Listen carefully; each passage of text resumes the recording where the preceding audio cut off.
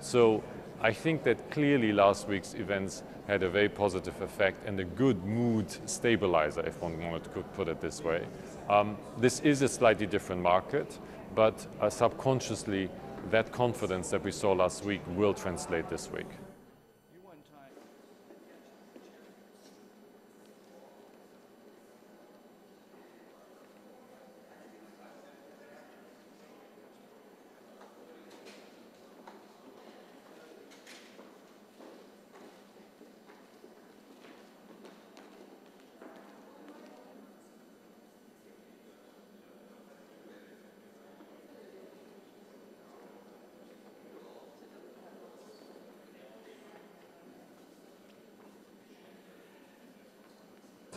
I think that the stigma that we always had to fight from a certain audience, maybe 10 years ago or 5 years ago, has disappeared because in popular culture, in every magazine, in every newspaper, contemporary art gets covered, and not as something that is offensive, but as something that is part of today's life.